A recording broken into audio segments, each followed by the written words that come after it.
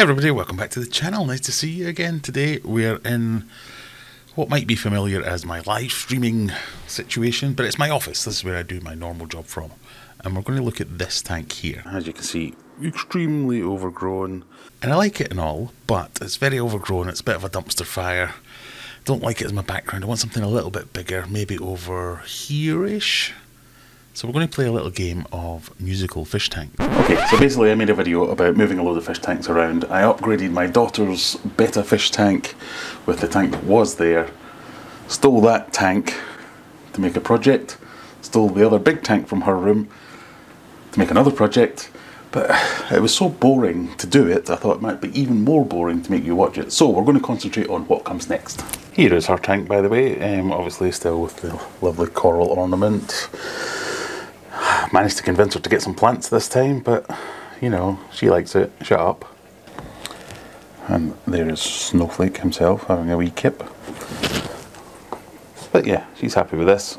We'll deal with the big one later, but this right now is a really cool little tank. It's a 30 centimetre cube, perfect for aquascaping and things like that, so we'll give it a bash. But I have a new product to try out on it, which is this stuff here.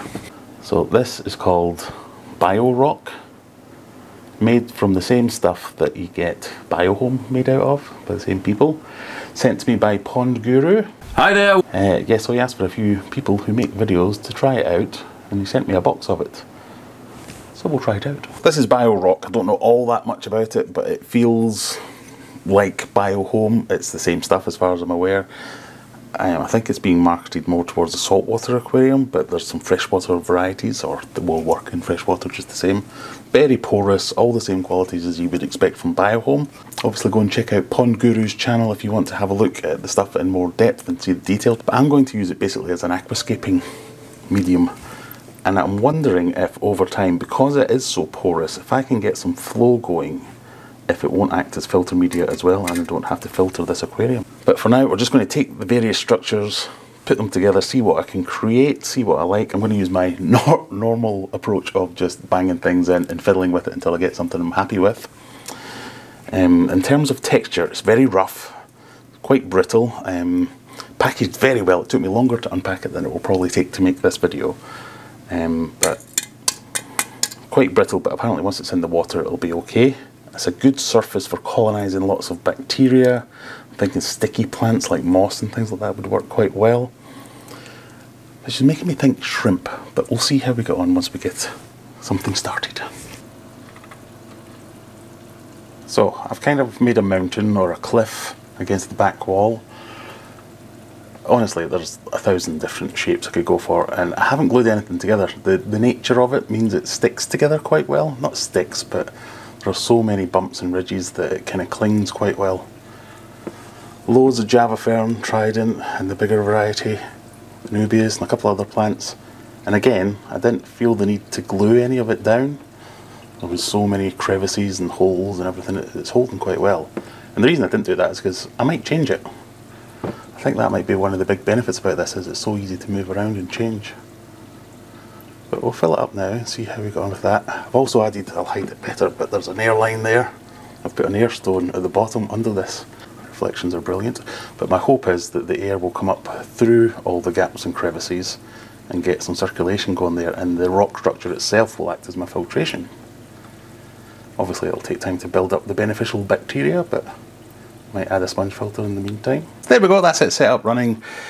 A couple of things I'm not happy with. I'd like to hide the airline a little bit better. I'd like to get a different light that was maybe a little bit taller, and I might redesign things to get the rock maybe poking out, coming out of the water. I think that would look really good, but for now, and again, like I said earlier, I think that's one of the great things about this, is I can just take it apart and put it back together again. It's not set in stone, it's very easy to work with, very light, a bit brittle, but seems to be okay. It's got the air pump, bubbles through the stones, dragging the water through the stone into all that porous rock. Hopefully that'll colonise. I'll give it a good squeeze with some old sponge media, but keep an eye on water parameters anyway, like you would with any new tank. For stocking, I've gone with some really nice jade shrimp, so I've chucked in about half a dozen of them. I think they're perfect for this style that I've gone for here, because I've created lots of nooks and crannies, so if I get a slightly bigger fish, so I was thinking betta fish or shrimp, I fear the betta shrimp may find its way into some of those nooks and crannies and get a bit stuck. The stone is quite sharp, so anything with long fins, I think that might rip or tear that, so bear that in mind. I could create a more simple scape that had lots of open swim throughs, and it would probably be fine for a betta. I've added a few floating plants to the top.